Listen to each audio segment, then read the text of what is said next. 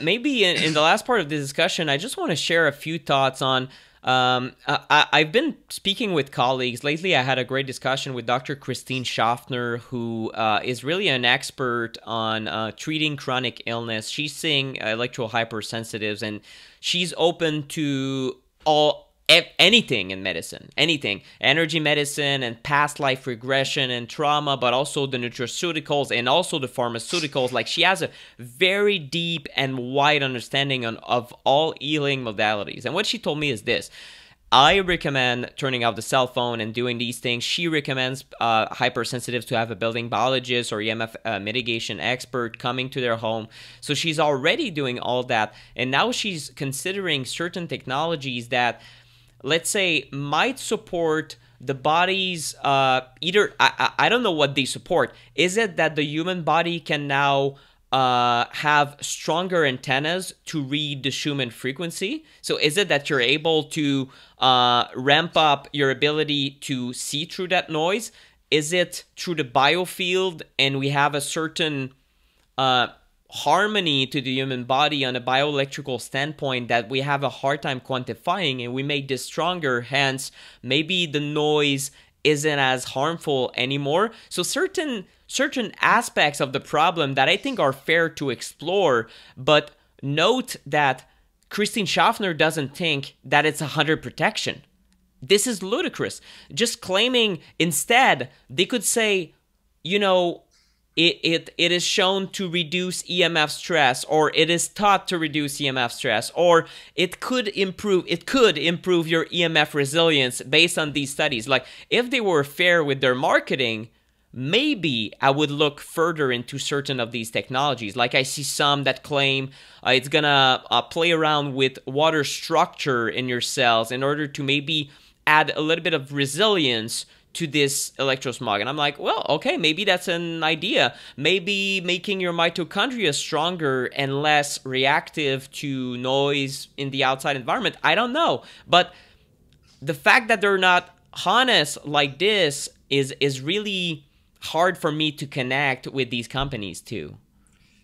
Exactly. No, it's I am glad you brought that up, because there is a certain area which we should look into, and this is the area what actually, and this is something which very much interests me, and it's always for me the question, because it's a simple fact, and we should all, being on the side of health and being, you know, anti-EMF and so on, we should all remember that that's a simple fact that EMF does not affect everybody. Okay? Or at least we should say does not affect everybody in the same extent. Yes. So with the same outcomes, right? So we are in the world that there is an interaction which is between the very complex self-regulatory system of the body and the stressor like the EMF, okay? Which is also a complex one, and so on. And we have an interaction, and if from that interaction we have symptoms, then we are saying that someone is electrohypersensitive and so on and so forth. And we should look into this interaction if we can find some ways of making it less harmful for the person, right? So this is very important thing to do. I mean, to explore this word, and I can say there is much to do here. All right, and but it's not sold as a sticker. It's not sold as a magic pill and it's not solution. As a pill or something. But if you are able to reverse your diseases, to make yourself better functioning, then automatically you will be less protected. You will be much more protected from the stressor, and it goes for any stressor. Yes, you know, exactly. For anyone. Okay, it's like if I call it a regulatory capacity. So actually the range of the environmental conditions which you can healthy react to is bigger. So the regulatory capacity is bigger, then you are better off with this or that stressor added to your environment. Yeah. Right. So But this work to actually broaden or bring back and broaden your regulatory capacity, it's usually, if it's small, if it's collapsed and so on, it's usually has to begin with disconnecting those stressors, because you cannot heal post-traumatic stress syndrome on the battlefield. You cannot do it. Yes, you cannot do it. Okay, so there is a question what to do and how to do it, and this is actually the whole area of I do not call it medicine, because medicine is actually doesn't, it's not doing this actually. I mean the actually finding ways to restore your vitality, your health, and so on. I mean vitality, because on all levels, also on the mental level, also on the spiritual level, and so on. But on all levels, this will help your response to the electromagnetic stress, but it will be a hell of a work. And it must incorporate lessening of the stressor, because otherwise you cannot do it. And you cannot reverse it, because you will not have a conditions even for an hour or two, or for your sleep. You do not have conditions for your body to react. This is what I'm telling if I have an opportunity to talk to the health practitioners of any kind. I am saying to the homeopaths, and other things, herbalists and so on and so forth. I mean, today you have you face the certain situation which is shocking you. You put the very well thought and very good interventions to the people, and they do not work. That's true. And they all, nod their heads. Yes. And I say, why is that?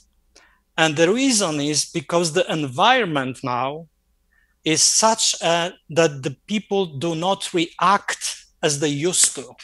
Because I was talking about, this is the system and the stressor and another stressor and another stressor, and then you have the interaction. And then you think you put this herb, which is very good for that, and you read the studies from 40 years ago, and it was really terrific in the studies, even in the scientific studies working for this condition. And you have the paradoxical response from the patient, or no response at all, or response for 2 days and then go down, and so on.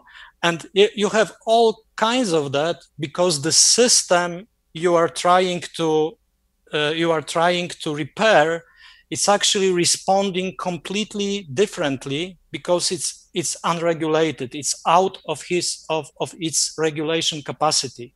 And if it's out of its regulation capacity, then really nothing works. Okay, so what I am saying from my perspective is you have to bring back the natural information first before you bring the energy back.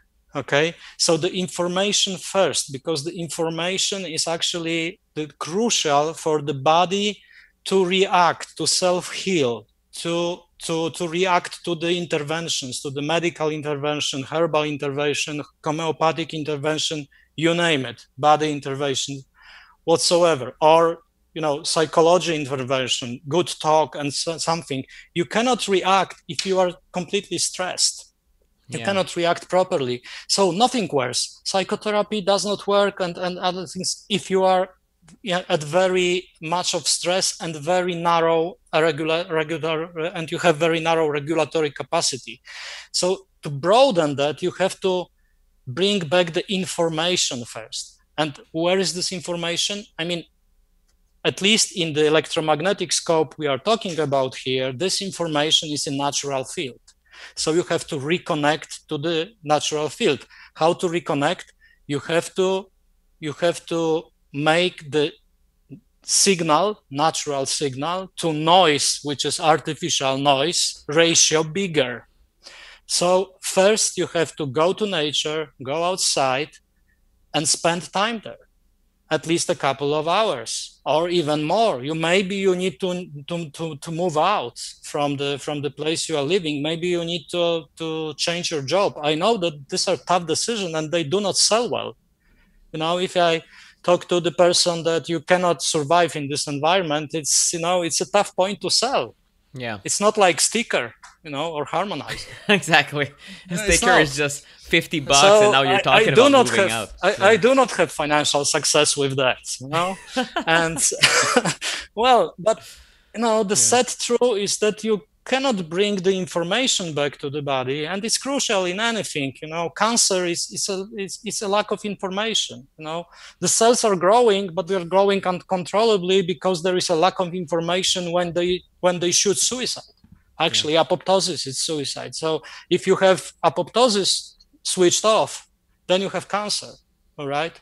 So your cell have to know when to commit suicide. And this is a crucial information for life, And this is the same goes here. If we are lost in this electromagnetic environment and we do not have these electromagnetic signals, this is a big part of our health. And I really don't believe that it will be any sticker like that. And it's like, I give you an example, like 10 years or 12 years ago, or maybe even far back, even farther back, it was like 20 years ago, there came a certain guy in Poland who came up with the idea that he will structure the water with the certain disk, and it's even worldwide recognized. It's called ADR, and he published a study. Where he showed on the thermal camera, the thermographic camera, that the people with condition of problems with the circulation, I just cannot recall the name of the disease now, they are helped by this. Okay, it's like if they drink the water which is put on this disk for like 10 minutes or something, and they publish a study, so not a big study, but certain subjects, and they simply measure with the thermographic camera their hands and so on, and the circulation improved.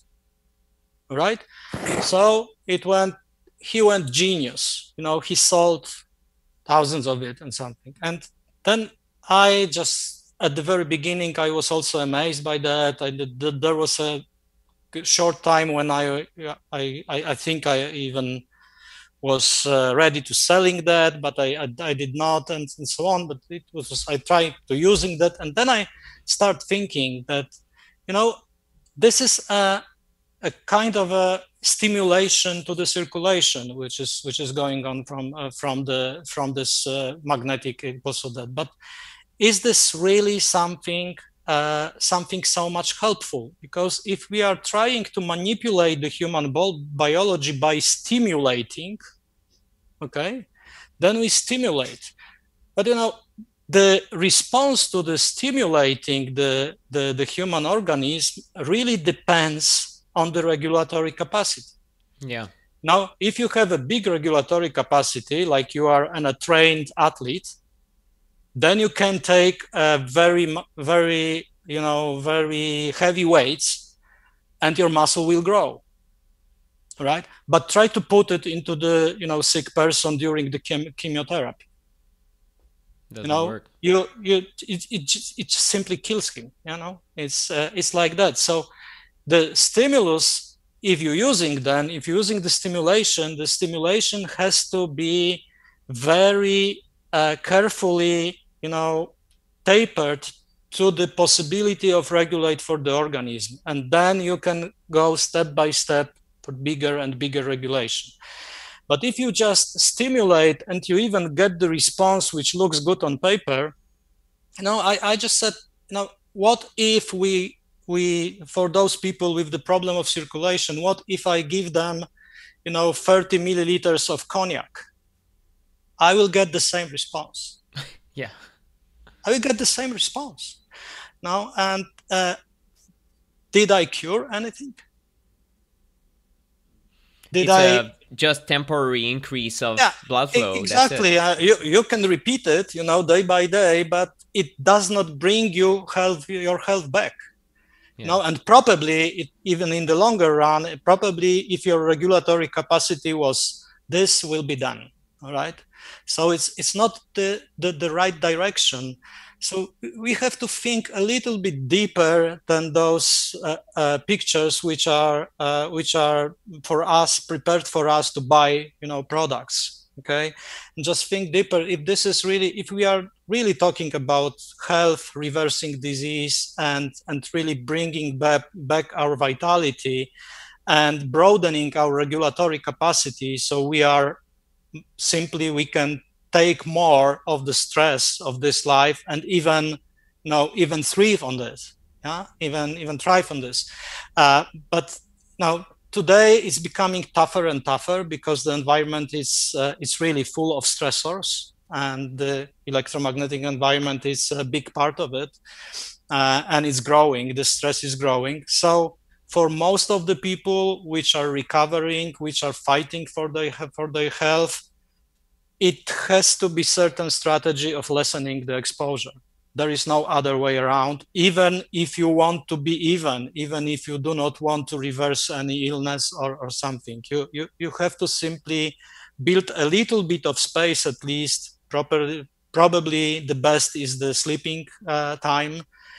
You have to build the space where you can recover. All right, even if you are good now. All right, it's like it's going to be worse. Even everything. Even you will be older. All right, so it's going to be worse. So if you are conscious about it, you should give yourself such a space, or maybe you should consider now at least changing of job, changing of lifestyle, or something like that. And especially if you are already through the serious illness, then it's no question about it. All right, it's a very important part, and I think this kind of understanding is what really drives me to look into all this. I like the multidimensional approach, right? Not just this or that. So thinking what I would like I would like people to think about before they buy. All right, and this is what I am actually trying to sell.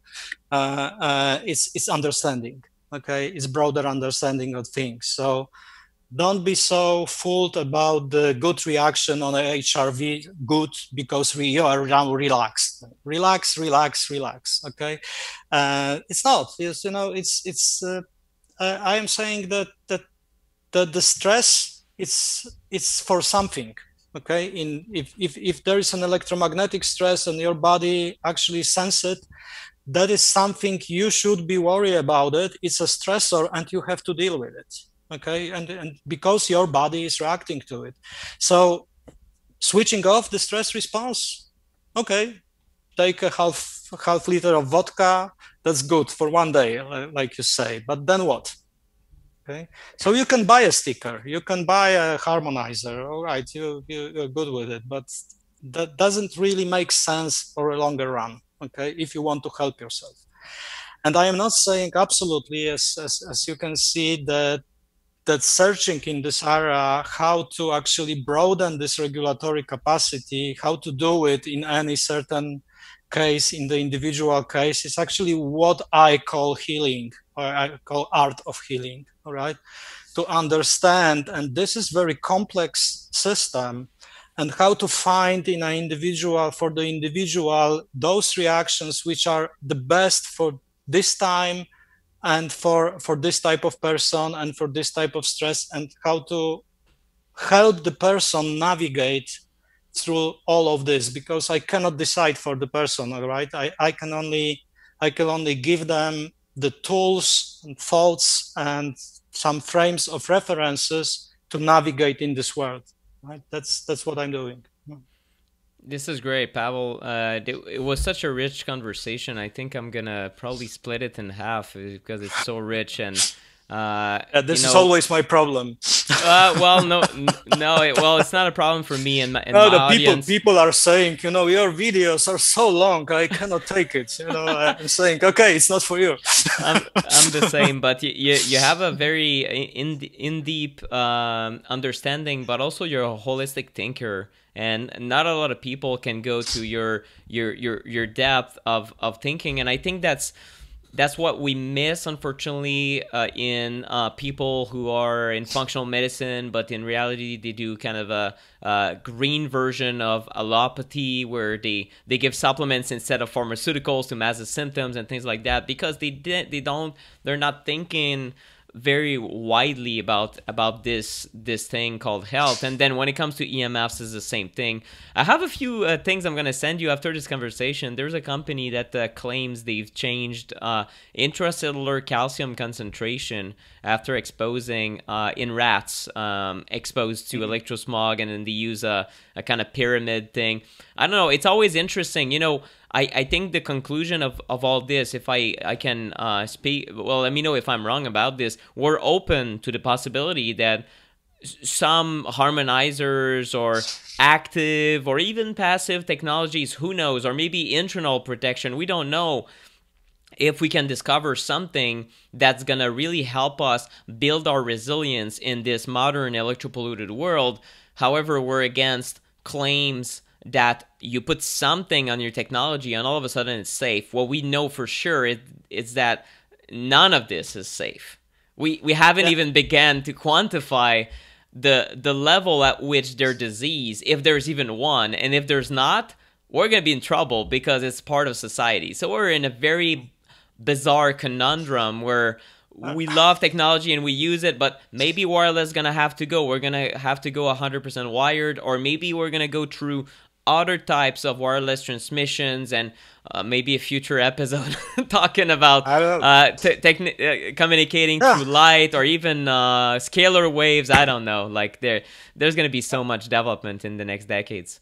Yeah, I would like to just, I have to make one comment about this calcium, influx reduction. It actually, I didn't see it, so I maybe a little bit too fast with this comment, but probably not, because this is more fundamental. Now it's like, especially in America, Dr. Martin Pawel, and really respectfully, this was the right way, was very famous about this calcium influx effect of the electromagnetic fields. Yes. And then the industry, which is trying to sell, is started digging for some solutions how to reduce the calcium influx. But they missed at least, I think, 3 points, very important ones. First is that even Martin Pawel, if someone dares to really listen to him, says that this does not, it's not about calcium alone, but all other ions. So it's potassium voltage gate on the cell. It's also sodium, and also the sodium, the potassium, and others are actually contributing to ATPase in the mitochondria and so on. So this is just a complex mechanism. And if you switch off just the calcium influx, like you are doing with the calcium channel blockers, I mean the medicinal ones, you are doing exactly the thing which I was talking about. You are doing the blocking, but doing the blocking of the calcium influx, it's actually switching off the natural regulatory dynamics of this channel. So calcium channel blockers are used for hypertension, but do people are cured for hypertension by calcium channel blockers? No, and they have a bunch of side effects. No, they have a bunch of side effects. And the same is here. If you have one of the symptoms, which is the influx of the which is non-physiological influx because of the gating of the channel by the external electromagnetic fields, it's not a solution, or at least it's not a long-term solution, or it's not a healthy or vital solution to block it. Yeah. All right. So it's not, because blocking it permanently is just switching off the regulation, the regulatory capacity. So the regulatory capacity is where to and for what time and when to actually open this channel, when to close it. Okay. This is the information which is important, not only the volume or calcium, right? Yeah. So it's not like block it. It's just very primitive solution, which is not a solution at all for a complex things like life. Okay, this is simply one thing. And for all those people claiming that they have a solution because they just heard about Martin Paul saying about the calcium channel blockers as because they were shown in the studies that they actually remove this harmful reaction to the electromagnetic fields temporarily.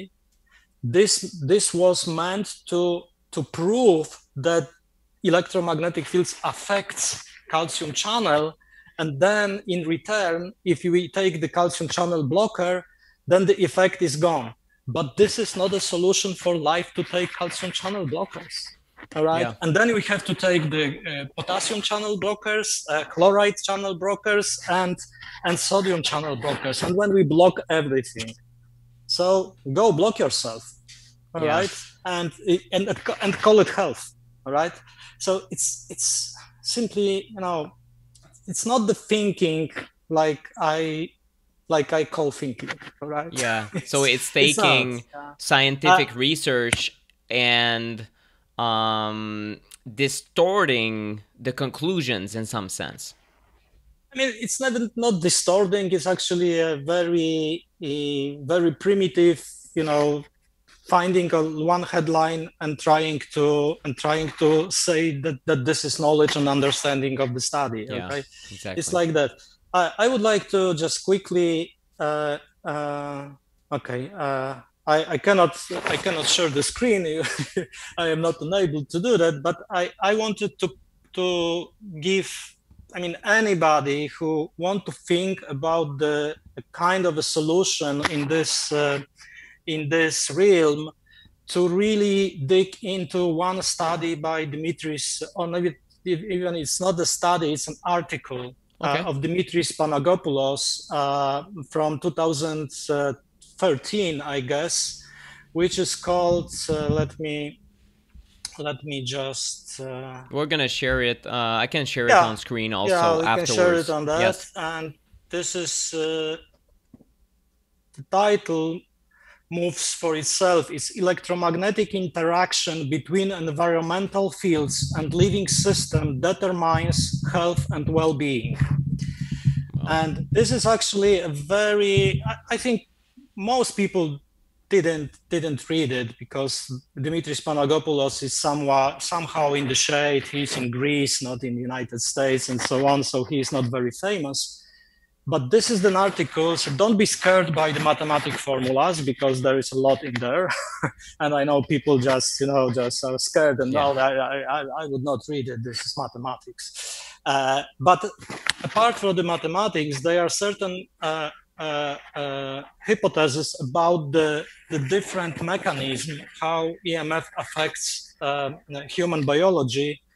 And this article is 2013, and I would say each one of them was only reinforced over the years. So this is a serious study about also the calcium, not calcium, but or ion channel things, but this is only the one thing. There is an indirect DNA damage and so on and so forth. So I would really like to see those people behind those harmonizers and so on, starting from there, and then we can discuss. I am open for discussion, but when they are not aware about all those things, or the other way, which is possible, is that they don't want to be aware. They just want to sell. So then goodbye. I don't have time for you, right? So Yeah, so they're trying to cherry pick an effect. Okay, it's a calcium channel, so we're gonna show that our device blocks it, and then we say, look, it's protective. But then they don't address the potassium. So then when we make the idea that, oh no, it's also potassium channel because I've heard the EMF guy talk about it on his latest podcast, and then they're gonna say, okay, well, now we're gonna prove potassium channel. But the truth is, do we really know all the interactions between all the sensors in the human body that can pick up electrosmog and electrosmog itself? And the answer is likely no. So but even the part we know, even the part we know. So read the Dimitris Panagopoulos. It's not it's not included in the thinking of those guys. Okay, so we know quite a lot. Okay, we know quite a lot. If you read the study, we know quite a lot. It's just not the right way to think that if we block it's not only because there are other channels, it's also because if you block this calcium influx, the calcium influx, most usually it's a stress response. Yeah. Simply. Okay. Again. So this is again we are going back to that. You are not going to be any better if you block all the stress responses, because most of them are proper. Yeah. All right. If they are regulated, if they are adequate to the stressor, they should be there. So blocking them, it's really not a solution. So we have to first be really humble to the marvels of our biology, and then try to think that me know everything and I have solution and I go to the market and make a lot of money. Okay, if you want to make a lot of money on the shallow, primitive thinking, okay, do it. But I don't care. Okay, I am not not for you, and I don't want to, make my valuable time for such a discussion. Okay, if you want to do that, right, go ahead. It's your way. And your consequences. No problem with that. But I just want people who really care about their health, not doing such stupid mistakes. All right. Yeah. And think a little. Don't rush into it, because if it's a rush behind it, if it's a big money behind it, if it's a lot of people liking it on the Facebook, that's probably bullshit. Okay. All right. It means they have good marketers. It's like, if you look for Ole Johansson, if you look for George Carlo, if you look for Dimitris Panagopoulos, they also publish some studies together. Those people do not make a lot of money, all right? And those people have really something to say for you, all right? So it's just a marker for it. I am not against money, it's not like that. But today you have to be very careful, because the money, the success, financial success, usually mean promoting very shallow thinking,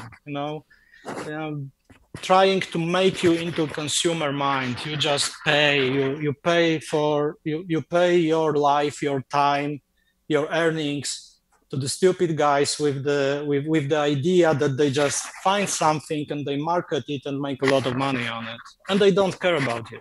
Okay, they don't care to find the individual solution for you, for your health problems. And if you would be not good, they probably, as I told you, they probably have a very good disclaimer somewhere between the lines, so there will be no responsibility for that.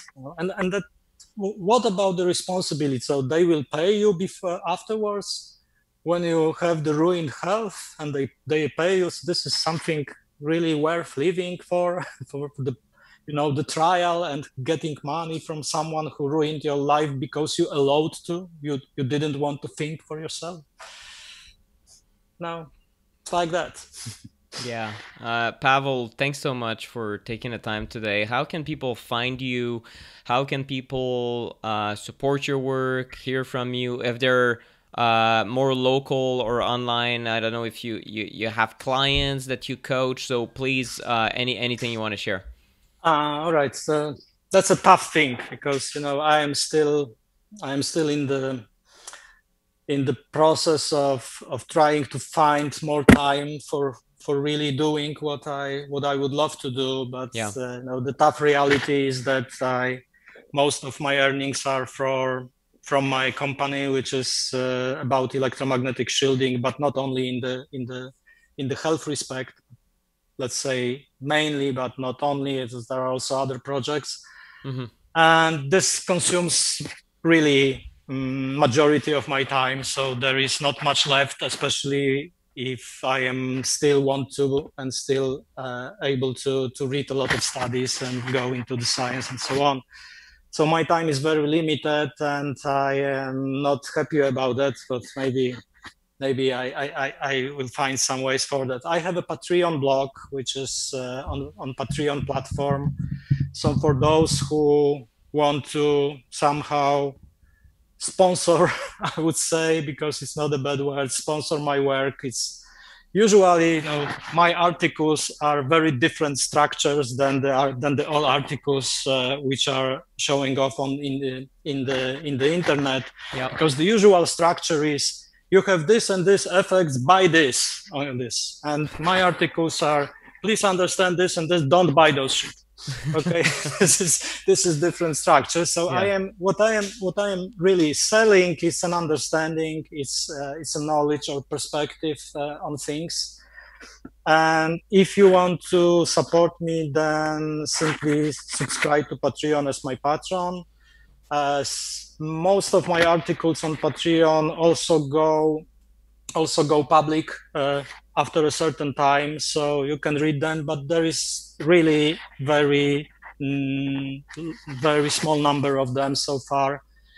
So I'm still trying to find time. I have plenty of ideas for articles, so I feel so pregnant, but I cannot really express it, cannot really communicate because of time. My last idea is that because the writing an article in English, and which is well researched and well thought of, it's time. Okay, and my last idea is that probably on this one of the tires on my Patreon blogs, I would probably consider doing simply bi-weekly Q&As for my patrons. Okay, if that fits the people, that would be probably more realistic than doing a lot of articles, which are simply very difficult for me to do in the limited time. So Patreon blog is one place.